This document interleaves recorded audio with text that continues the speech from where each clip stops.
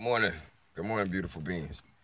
Look, I want to let you know from experience, from hindsight, from observation, from wisdom, that as you're on your journey to reach your God state, elevating through your chakras, elevating your mind, all that, to reach your God state, you're going to encounter different levels and different spaces in it.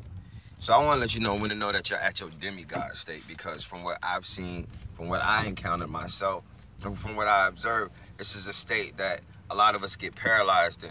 And of course, the demigod state would be having a godlike power, but a man-like mind still in control of it.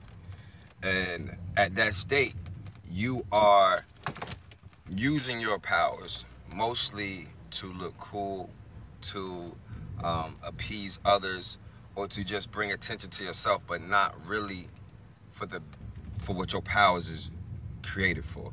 You still get aroused by your ego. And matter of fact, this is the biggest part of your ego at this point in your journey, because it's a new power that you're coming to discover and becoming used to. So a lot of people get paralyzed in this stage, and I see them spending more time in this stage because they are more concerned with how it feels and what it looks like to other people versus what they need to do to move further on. It's kind of like, I've progressed, let's show this off for a little bit. That's a demigod state, ego driven. So I don't want you to stay there too long, because there's a higher realm that you need to get to.